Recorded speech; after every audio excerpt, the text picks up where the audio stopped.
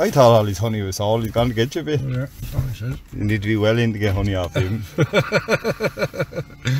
Yeah, he wants to keep me alive for a while. Must be nearly at the end of scanning yours now, though, are you? This week I'll finish it. Like they're all getting over the 100 days at this stage, so you can't really. When did you get going at it? You'll be scanning a few around the end of September, but this year was very little because there's no early lamb in this area towards what there used to be. It was really about the 10th of December we started to get busy. Yeah. And from Christmas on, I haven't stopped since Christmas. The phone going the whole time there. And yeah. And you don't care, it doesn't matter to you what the weather's doing, you're out in all weathers, are you? You're out in all weather, snow, even in the snow we never stopped. You try to get into sheds during the wet weather if you can, but sure, if they have to be done, they have to be done. And would you get cold sitting in the trailers? You're in the whole day there. I don't mind the cold, it's the wet. The sheep with the rain running down after the hose. Oh, that messes up the scanning. It's not that, it messes us up. Oh, your arms and you start to pain you after a while, but no, other than that now. No, I never thought of that. Yeah. How long are you at it? I'm 31 years ahead now. Jeez, you know what they're doing at this stage. Well, some days you'd wonder, but no, I started in 1988.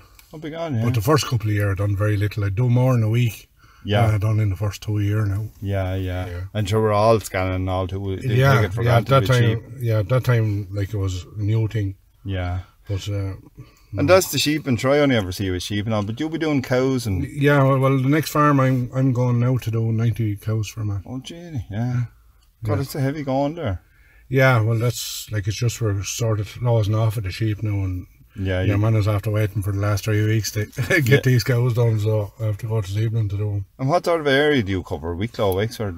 I cover from I cover North Wexford up as far as Prosperous in Kildare. I do some up around the airport in Dublin and Wicklow. Yeah. And Carlow. And that keeps you flat out, Yeah. Like you mightn't do a flock beside you, but you could go into an area and you could do the whole area 20 mile away from you. Like that's the way it is. Like it's wherever you established originally. And you'll be scanning cows and sheep. You scan anything else something odd? I scan llamas. These llamas and alpacas now. People have them.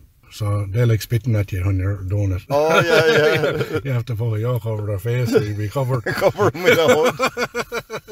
And she do an odd sheepdog here and there too. That's what I was thinking. It's a bit of having the beach up here. We can see what's happening, see what's coming. Yeah, well, the machine is not fine enough really for her to do the dogs. We do just let you know if there's a few in or again. Yeah. Oh well, that's our annual one over anyway. We won't see you again till this time next year. Well, I think he has cows to do here shortly, so we'll get that done. Yeah, well, at least you get the honey out of them first anyway. Yeah, that's like gold. Give me a honey for the forage. Thanks, Syl. Grand anyway. It all went to plan today anyway. So yeah, no. We're out on time. Out on time and finished up on time. And as lads says, hopefully we get home tonight for the first pint in about 6 weeks. That'll do. Thanks, Syl. Oh, well, thank you.